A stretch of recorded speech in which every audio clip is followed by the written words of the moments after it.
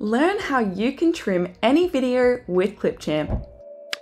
Start by logging into Clipchamp or sign up for free. Next, you'll be taken inside the editor. Firstly, you'll import the video you want to trim by navigating to the Import Media button, selecting the asset, and then hitting Open.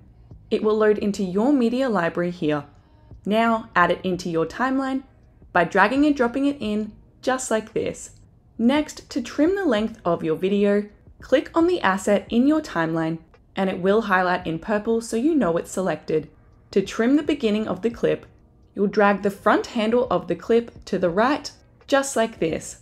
To trim the end of the clip, you'll drag the end handle of that asset to the left. Now, if you've accidentally trimmed too much footage, just drag that handle back to recover it. If you have trimmed the beginning of the clip, you'll need to delete the gap that's been created. Just hover your cursor over that gap and click the trash can icon to remove it.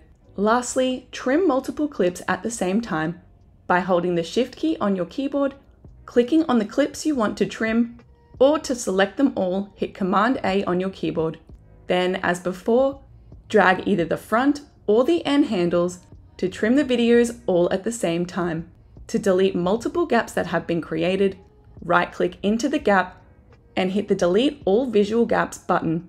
The clips will then move back into place, and it's as simple as that.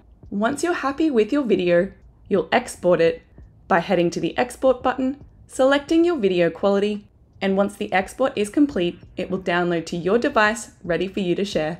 If you like this video, don't forget to like and subscribe to our channel for our weekly how-to videos.